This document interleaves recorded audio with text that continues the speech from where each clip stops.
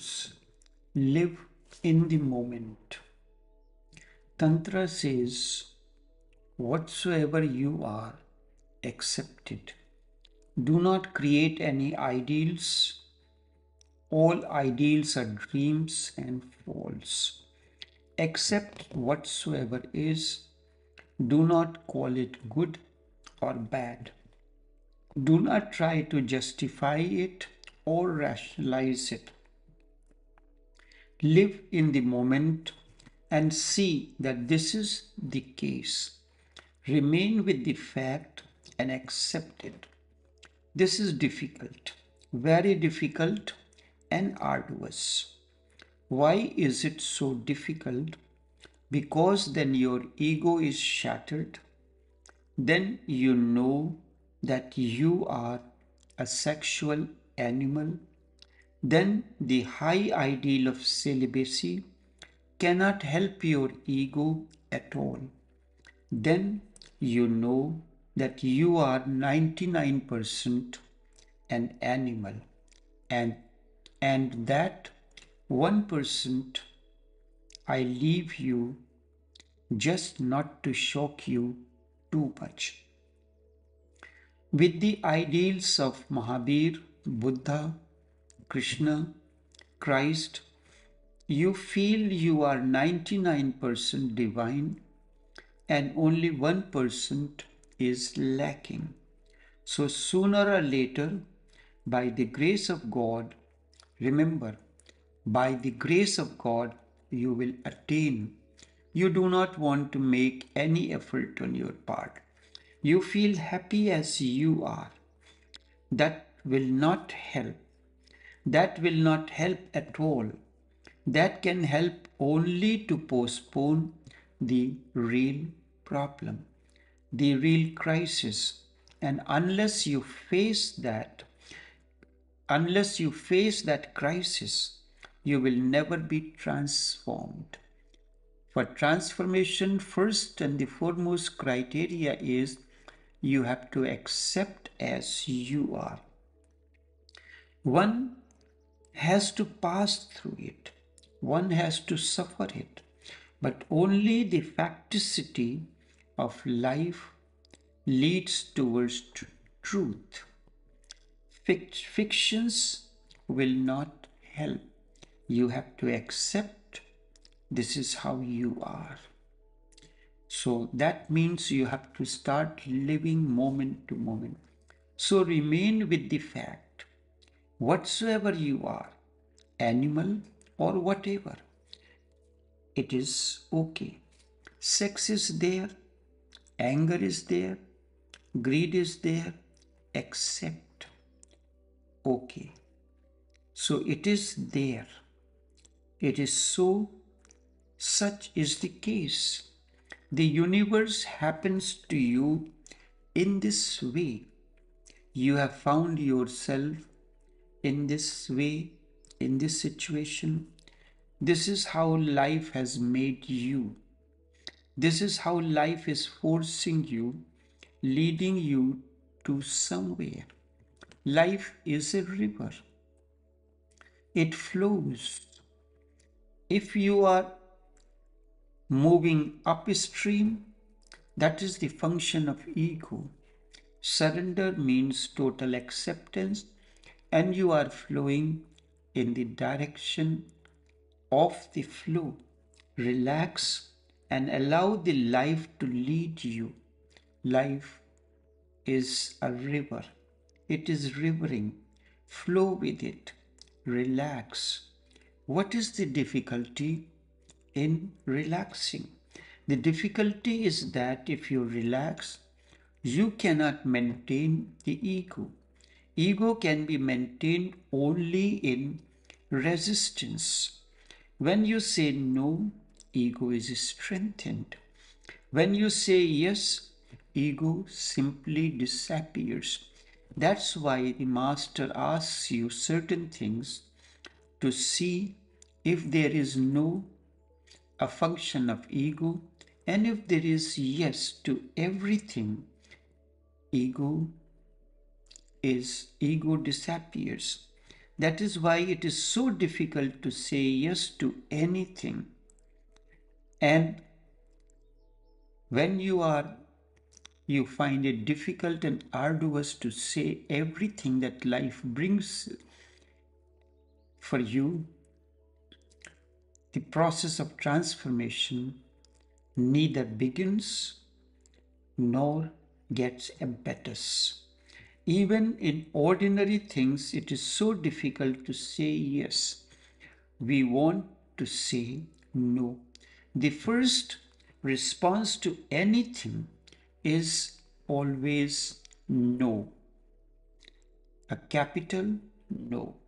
The ego, the I, feels good only when it is fighting. If you are fighting with someone, it is good and ego feels good. If you are fighting with yourself, ego feels even more good, because to fight with someone else creates more problems around you. When you are fighting with yourself, there is no problem around you. When you are fighting with someone else, the society will create problems for you. When you are fighting with yourself, the whole society will worship you as a holy man. It is good because you are not harming anyone. And really, if you are someone who is harming yourself, if you are not allowed to harm yourself, you will harm others. Otherwise, where will that energy move? So, society is always happy with those idiots who are harming themselves. The society feels good because the violence is redirected back. They will not do any harm to anyone. That is why we call these people as holy ones, the good ones. They are good because they do not do much harm. They are doing it, but they are doing it to themselves. That is suicidal. A killer, a murderer can become suicidal if he turns against himself. So the society feels good and unburdened of a murderer if he becomes suicidal. The society pays respect, appreciates him, but the person remains the same within. He remains violent. Now he is violent with himself, or he remains greedy but talks of non greed. This you see all around. But look, try to understand the talk of non greed. The base is always greed.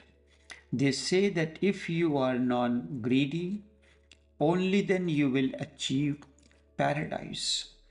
And what is to be gained in paradise? Everything that greed would like. So be non greedy to achieve paradise. If you are not a celibate, you will not go to heaven. And what are you going to achieve in heaven? All that you condemn here on earth. Then beautiful women are allowed, and there is no comparison, because anyone who is beautiful on the earth will become ugly. This is what the scriptures say. Some of the scriptures say and propagate that. And the women that are in heaven never become old, never become old. They remain fixed at the age of 16. So be celibate here so that you can indulge there. But that type of what type of logic is this? The motivation remains the same. The motivation remains exactly the same. Only the object changes. The time sequence changes. You are postponing your desires for the future. This is a bargain. Tantra says, try to understand this whole working of the mind, and then it is good not to fight. Then it is good to flow as you are and accept it. We are afraid because if we accept, then how will we change? The Tantra says acceptance is transcendence. You have tried fighting, you have not changed. Look at your whole life, analyze it, and if you are honest, you will find that you have not changed a single bit, not an inch. Move back towards your childhood. Analyze your whole life, and no matter what you may be talking and thinking, the exact actual life has remained the same. And you have been fighting continuously, nothing happens out of it. So try now Tantra. Tantra says, do not fight. No one ever changes with fight. Accept it.